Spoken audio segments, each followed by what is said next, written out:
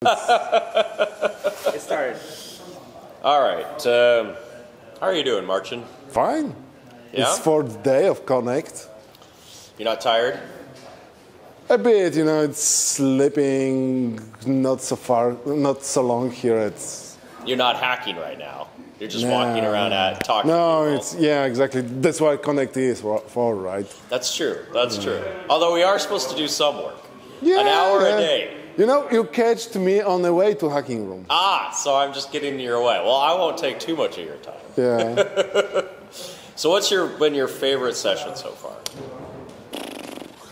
You know, porting ARM V8 was fun yesterday. Was that from Deepak? No, it was Riku session. It was good. And today this toolchain CI and releases, because it is what I missed on last Connect. Yeah. Well, so because you actually went away and then came back, right? I was supposed to go away. You know, everything was arranged. I was going to Canonical starting December. Then there was the Connect with no work done nearly. And then there was this funny message: "You are staying at Linaro for longer, right?" Okay, fine. Well, I remember your really awesome work with the open embedded stuff. You're still working on that. Yeah. You know, it's good to be back after 2 years of not using open embedded. Right. So what do you think? I mean, you've now that you've kind of gotten back into the open embedded world, has it made a lot of progress in your opinion? Insane amount of progress. You know, there were things like now open embedded has layers. Basically, layers were created in 2010 when I stopped using open embedded, and we were discussing about doing it since 2006. Oh, okay. So take some time, but now it's perfect. Okay. But you know, layers is one thing because it gives order. It gives possibility to change any recipes in any way you want, but also the way of development got changed. Now it's more kernel-like, pull requests, maintainers, just small amount of people with write access. So in open embedded builds, do you have like a manifest then? Manifest is generated during build. So when you generate any part, any source, let's say source package, it stores licenses from it. So at the end of builds, you have directory with every source package, every license from each package, every file which is listed as a license, basically. Okay. And it's good. So, Marcin, you're a great guy because you always speak your mind and you always tell people what you think without going through, you just tell people how it is. So, why are you using Cyanogenmod Android over Linaro Android? Do we have Linaro Android for my toys? I don't know.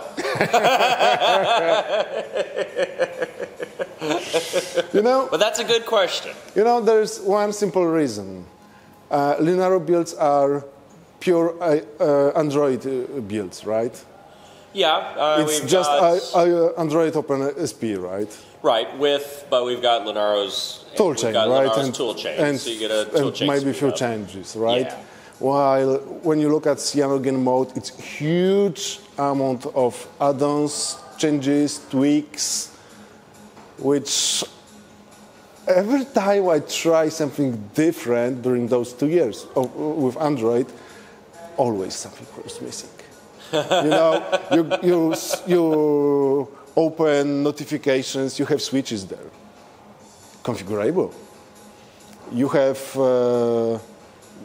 many things integrated in settings. You want to overclock your CPU? It's there.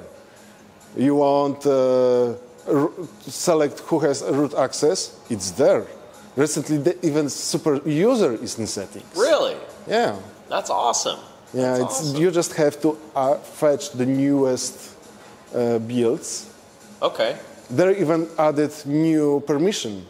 Gotcha. To permission system. So now it's a question to, it's a kind of request to every developer who is writing root like apps, or rather apps requiring root, to add super user permission into list. Awesome. So on normal devices, you will not notice this, but once you have super user installed, you install application, you have in permissions you have listed. This application will require super user permissions.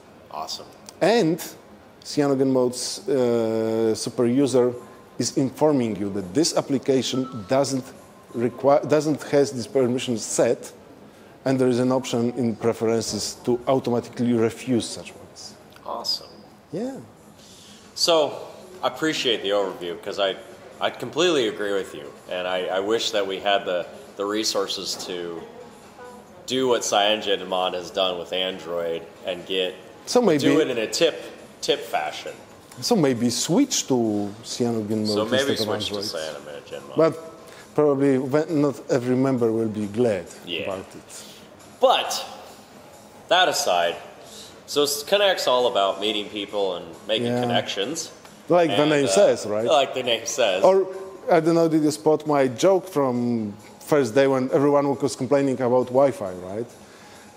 Linaro Connect is, as name says, about connecting people.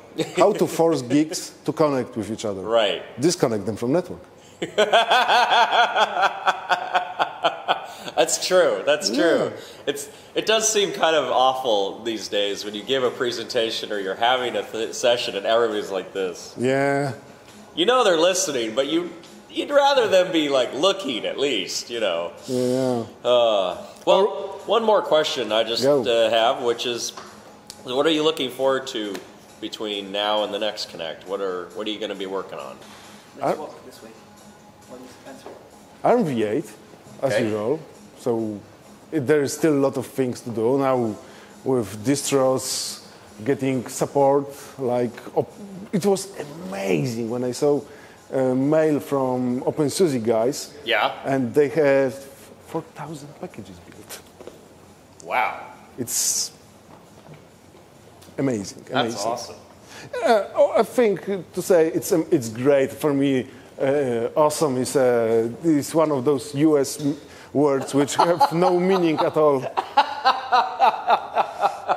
It's so overused that it is a word. If you don't know what to say, you just say awesome, and it means nothing.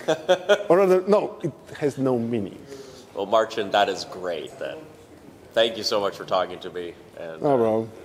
We'll see you next Connect. Yeah? You will be at Connect? You never know. Yeah? You never know. See ya.